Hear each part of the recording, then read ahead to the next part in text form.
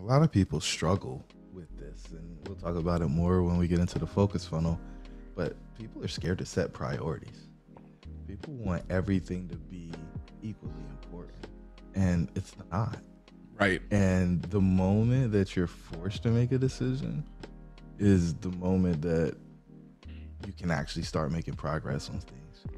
I remember when I first got out here and the first thing didn't work. And when I say out here in entrepreneurship, first thing didn't work. And so I tried something else. And then it was pick up the whole bowl of spaghetti and throw it on the wall and see what's going to actually work. That's right. And then there was stuff everywhere and it still wasn't working.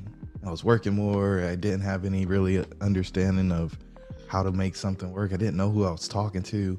And then eventually you start to whittle it down and you start doing less and you start making more, right? And for the people who got a billion things going on, you're never going to make a lot of money. You got to find your thing, cut through with that thing, and then out of your overflow, you do other things. But nobody, regardless of who you look at, if they've done it at scale, has done a bunch of things to get to scale.